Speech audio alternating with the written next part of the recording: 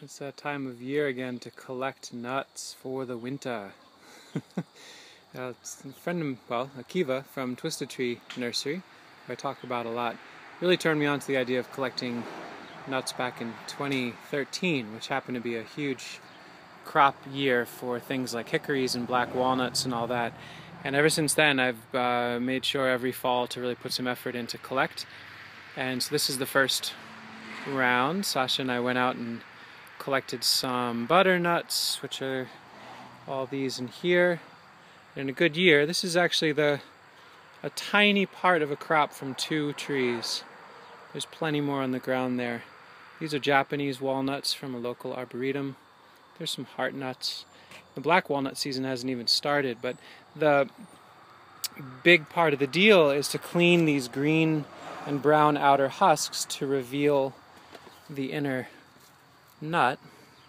Once we get it cleaned off enough, then they need to dry. And once they're dried, you can hang them in onion sacks in the basement or in a dry room. They last many, many years, actually. I'm still eating hickory nuts from 2013 that are in good shape. So what Akiva taught me, my friend over at Twisted Tree, was to use a good stout drill, and it's called a mud paddle. Maybe somebody knows the right name. Paint stirrer, $20 or so, and metal garbage can, ideally one that is relatively fresh or dedicated to it rather than a trash can that's got nasty trash in it. This was one that holds seed for our chickens, so I'll just wash it out when we're done. And the idea is we'll put a nice layer of nuts, maybe a third of the way up, maybe halfway up, cover them with rainwater. Don't need to be fancy with this part because you're not going to be eating the husks, so you can use whatever pond water, rainwater you've got. Cover them nice and liberally, and then you get that drill in there and just start whipping them around and around and around and around. And the nuts themselves abrade the husks off the ones that are around them. So I'm going to load some nuts in, load some water, and take another shot. Kind of a side note, but all of these black rectangular containers, which I'm starting to really love, got for free from a local supermarket, where I talked to the produce section and asked, do you have any plastic containers you're getting rid of? I drilled the holes in the bottom in some, and the one, I actually made a video about this portable nursery idea, but those I'll fill with soil and grow crops in them. So for example, these are Nanking cherries and bronze fennel, and then they stack really nicely, so I collect crops in them, and they're just the right size to hold a lot of crop without being too heavy. And boy, there's just so much free plastic in the waste stream.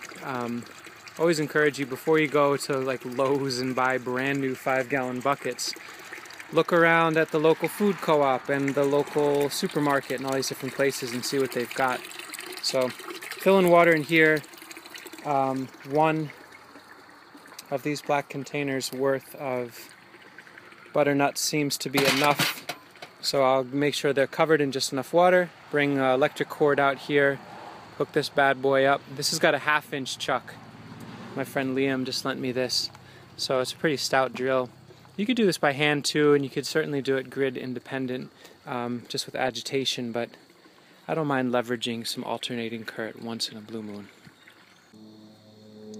So that's the first container of the black containers, dumped into the galvanized bucket, covered with just enough rainwater, that paddle whip in there, and held for about 2 minutes of constant agitation.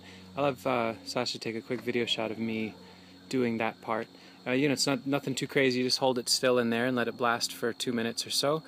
And then I poured them out over this mesh with buckets underneath to collect all the juice, which we could make dye with or whatever, or we could just dump somewhere. And you can see the husks are mainly beaten off them. So now it's a jet stream of water to knock off the rest and have it go in the buckets. We can take that slop from down below and send it back through. We can recycle the water quite a bit. That's maybe 200 to 300 nuts, halfway done in a few minutes. So you get the idea. Under a good tree, it takes about 2 to 3 minutes to collect this many nuts.